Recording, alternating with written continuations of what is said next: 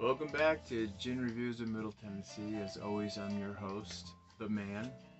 That's that's who I am, Joe. So we're gonna go back to Colorado because in the last review we did this beautiful grapefruit and rose flavored gin at 47%, and the base spirit was and is right here. This guy right here that I've been sitting on for quite a while. And I just tonight's the night. We're gonna do this. We're gonna open this little bastard up right here and do the whole 9 yards on what we do here on this channel. Okay, so all the Boulder gin, which comes from Vapor Spirits. Wait, I'm gonna get that right. I'm gonna make sure. Vapor Distillery in Boulder, Colorado. So here is the bottle. This is a new Western gin, and a new Western gin. Basically, it's not a legal definition of what a gin is, but the people who made Aviation this here before Ryan Reynolds bought the company and all that. They came up with the term New Western Style, and they didn't mean to put the word Western in there because it's not. It could be made anywhere in the world, actually, and it is. It's where the juniper is there, but it's not the forefront. It is more there. You'll notice it, but it's not as like direct as a London Dry would be. So that's basically what New Western means, which is right there. And here's the bottle. The mountains, as you can see, the Boulder Mountains are right there. And then we go around. Look at a little flag of Colorado there. Looks like the Cubs pennant almost. And we can go around. My head will be inside the bottle.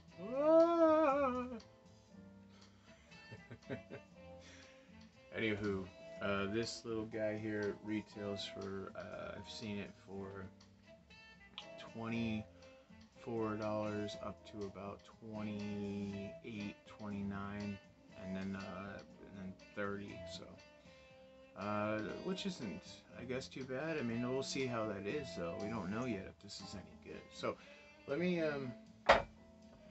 get a little insight here to what I found online. Boulder Gin, the highest awarded gin from Colorado, including a gold medal at the 2017 World Gin Awards for Best American Contemporary Gin. Our gin has been at the forefront of the gin revival for over a decade. Created with or from a combination of 11 organic botanicals, including chamomile, hibiscus, star anise, angelica root, orris root, and sencha green tea, and of course, juniper. We've aimed for balance. We hope you enjoy the roots of the company. And then it says a little thing on this. It's an incredibly bright and balanced spirit that has just enough juniper to let you know it's a gin. Let's hope that's true, because we're going to pop this guy open here, and there's definitely a cork in there. So let's see what we got. Alright, no squeak, but breaking of the seal is always a good sound. Ready? Aww. That was so pathetic. Can we try to maybe recreate that, like, but not the same noise, and maybe get a pop out of it? Or let's see. I'll put these stickers up a little bit. Maybe that's what it was. No, it's just Boulder. You're disappointing me already here with this. I don't like this. Your cork is not fitting in there properly. I hope someone didn't in some store somewhere like repackage this and put water in the bottle, or worse, like strychnine. No, I don't know. Who knows? We'll know in a few seconds, won't we? All right, so this guy here we'll use. Let's use this little shotty guy tonight.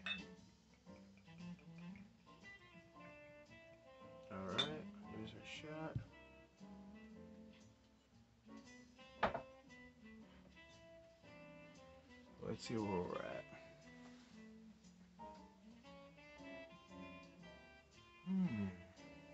It's very clean. It's very smooth smelling.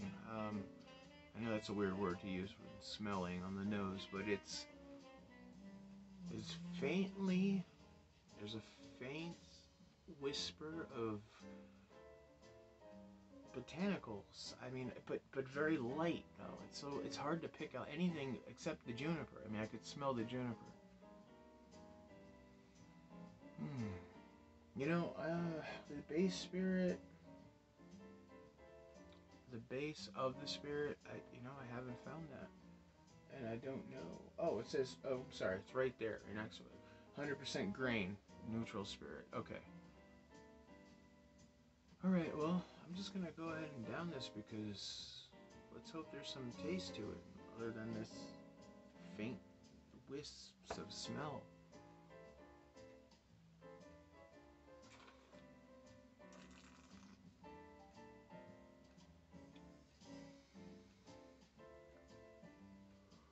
Oh.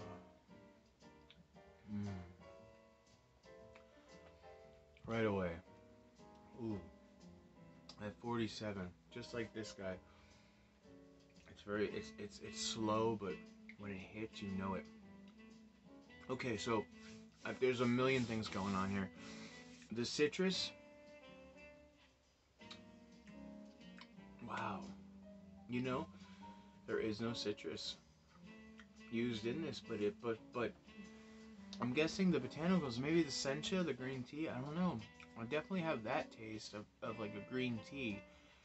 But there's like phantom citrus here. I mean, like I could swear there was lemon in this, or yeah, like lemon peel.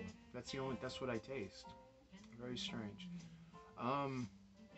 Okay, so again, it's smooth, like I thought it would be with the smell, but it's definitely a smooth, very very drinkable, neat. Um. Actually, I could see myself having just this in a glass, maybe with some ice, and maybe an orange ribbon. Yeah, I could see that. Just sipping on it. It's a sipping gin. That's exactly what this is. I like that a lot. Okay, so I mean the botanicals. There's definitely a floralness to it.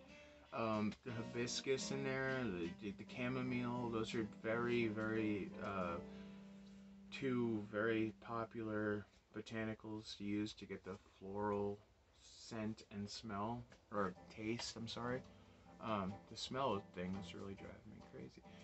Then the angelica and the orris are both your earthy, floral meat and potatoes of it. I'm guessing, or I'm saying here, because the sencha green tea is throwing me for a loop. I definitely taste that green tea. It's not throwing me for a loop. What I'm saying is, I think that's where the phantom lemon is from. I mean, because I really taste citrus here, and I can't believe there's no citrus in this. Alright, well, hey, you know what? Let's do what we do and tonic her up.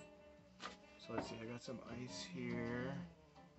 I just don't want any water, and I don't think it melted yet, because I used this tonight.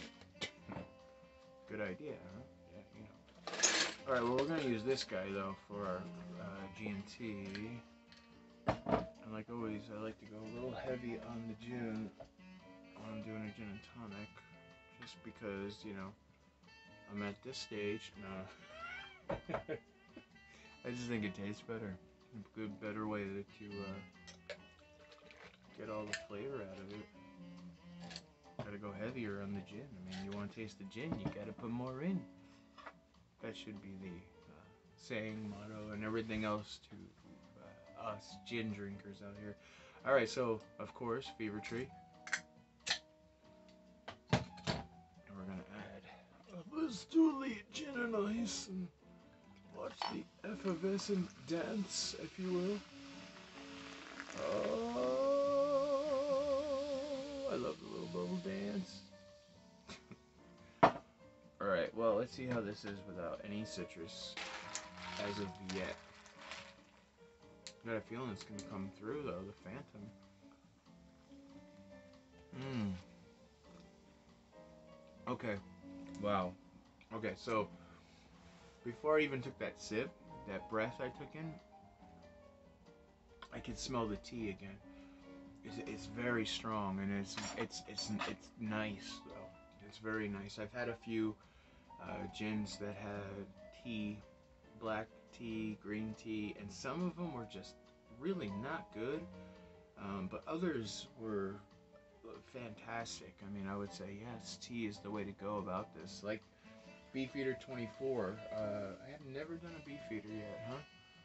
It's funny because I drink a lot of Beefeater, a lot of Beefeater. Yeah, we'll do that one day. I'll have to do a Beefeater review because there's many products out there, and I have probably 3 or 4 different varieties. So back to this though. Mm. Okay, so the tonic, it's bringing more citrus flavor out, but it's also including the hibiscus, the star anise, the chamomile. It's all there. I can taste everything now. It's so prominent. It's so strong. But it is smooth at the same time. It's a very good gin and tonic on its own. You don't really need any citrus in this. Not for me, but for people that maybe want to dial down the citrus and want to just have just gin and tonic with nothing else in it. I mean, there are people out there that do that. I don't know why, but you can do that with this and it'd be fine. Alright, so I got a little Persian lime. Oh, look at that. Barely got a lot of juice out of it, so you know what? Let's just put that skin in there.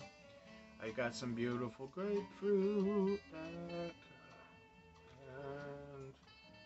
yeah, of course, we gotta do lemon. I mean, lemon and gin now. I can't believe it.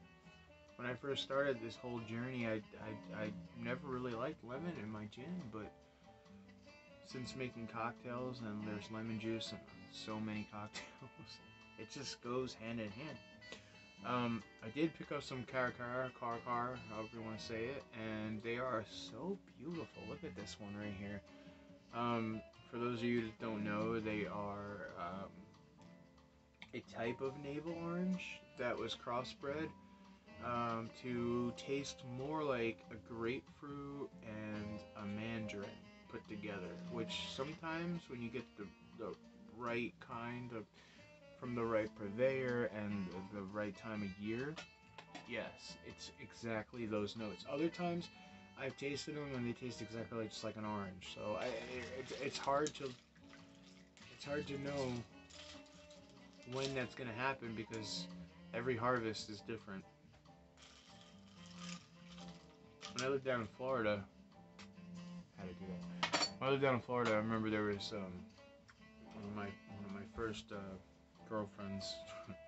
Her family had a house in one of the older communities. It was a beautiful old house, but it had trees on the property, and there was this fruit that grew on this tree. They're all citrus trees, but this one tree, maybe two, I don't remember. It grew.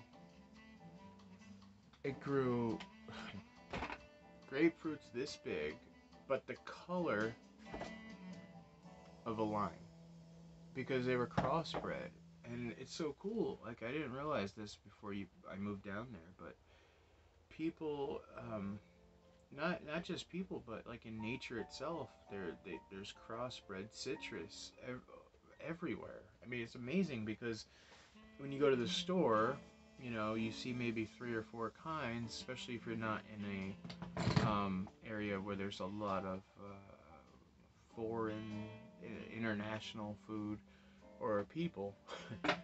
And paper towel had to do it because,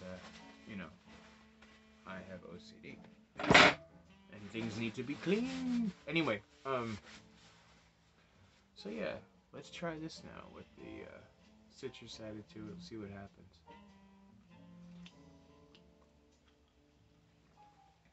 So much better. Okay, see, that's why I need the paper towel.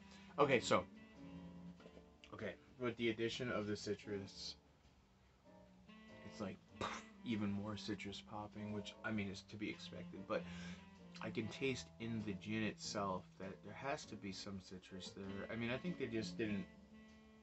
Maybe the website that I did go onto Boulder's website, but I really did not get a lot of information. In fact, on Boulder's website, they don't even put juniper in as their botanical in the list, but they do say it's balanced well enough to let you know the juniper's in there, but they don't put it in their list. So it's like, hey guys, what are you doing? I mean, there's definitely juniper in here. I could 100% when I pulled open that bottle. Um, yeah, juniper was the first thing that smacked me in the face, which was great. I mean, but there was really nothing else. Mm. Okay, so this is a very good gin. This is a very good beginner's gin. If you're a beginner out there and you're looking for something, kind of to dip your your feet into the gin pool, I would go with this. Really, for real. I mean, I would go with this. This is something that is nice enough, like I said, to drink neat, have a sip, have a sipping gin. It's also beautiful in a cocktail, like a gin and tonic, and I'm sure when I play with it a little more in other cocktails, it's gonna come up somewhere else, probably like a bee's knees or something.